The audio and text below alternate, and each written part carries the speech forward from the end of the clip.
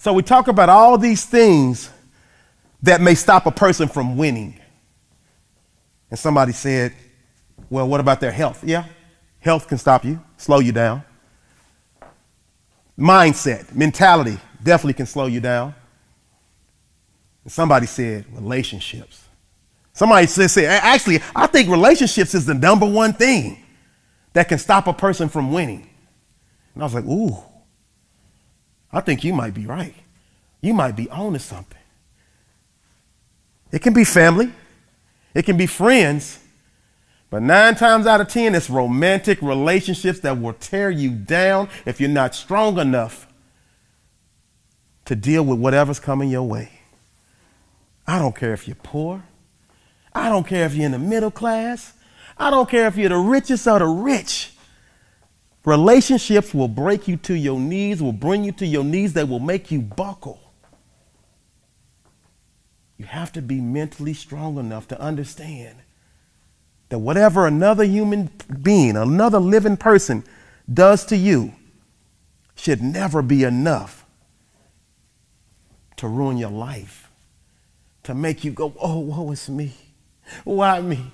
Why did they do that? And that's what happens to us. So many of us fail to save a piece of our hearts for ourselves.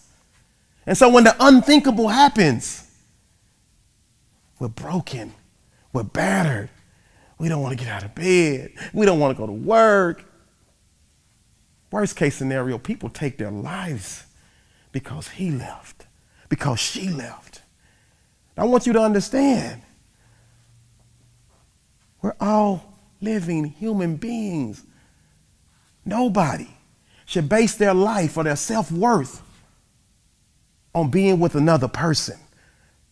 Why come this person don't want me? Why couldn't they leave me? Why would they? Listen to me. This is the first thing I need you to understand. And remember, if you don't remember nothing I say, never ever forget this. Never ever be surprised at what another living human being does. We're all imperfectly perfect.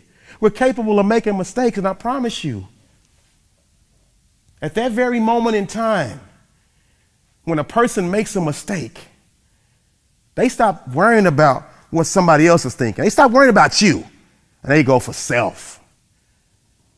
And when they go for self, 9 times out of 10, if you're the person in the way, you just get ran over like a Mack truck. You have to be able to deal with whatever relationship you're dealing with. And you have to be strong enough to face whatever may be coming down the pike. Each and every one of our lives comes with its own set of built-in problems. We can't escape that. And if you decide that you're going to fall for this person, understand that this person may hurt you. Understand that this person may betray you. Understand that this person may lie to you. I call it mental practice. And what I tell people is, NFL is the National Football League. And every week they have an opponent that the team is playing. And they spend countless hours game planning and preparing for any situation, any scenario that may come up, so they're prepared. But we're living our lives and we're dealing with people on a daily basis, and we never mentally practice.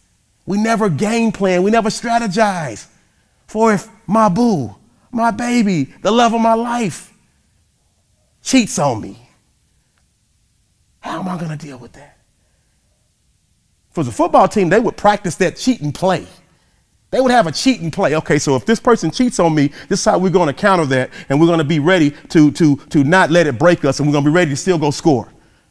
How can you overcome when somebody betrays your trust or cheats you? You have to mentally practice. You actually have to step out of your comfort zone. Not easy. Not easy to visualize your significant other messing around with somebody else. But I promise you, if you practice it and you take a moment and say, okay, let me go there. I don't want to go there, but let me go there. And you practice it and you see yourself with the first reaction. Then you do it again. You see yourself with another reaction. First time you might have just lost it and spazzed out and took everybody out. Second time you might have just said, okay, cussed them out. The third time you're like, you know what? I ain't even got time for your ignorance. If that's what you want to do, my granny told me there's always more fish in the sea, baby. So what I'm trying to get you guys to understand is that you are strong enough. You just don't know it. You have to mentally practice. You have to get your mindset right to be able to deal with whatever's going to happen in your relationship. And you know what? If something happens, do not carry that baggage into the next one. Do not. You give the next person a fresh start and enjoy the relationship. And don't worry about whatever he or she may be able to do, because they are capable of doing great things and they're capable of doing dumb things. Save a piece of your heart for yourself. So just in case they do something that you don't like, that is what we call a deal breaker, you're able to wake up the next morning, shake it off, realize that, dang, that was a good one, but wasn't as good as I thought. And you can hold your head up high, and you can go to work. You can keep running your business. You can keep living your life, because at the end of the day, you understand that you will never, ever, ever let a relationship break you.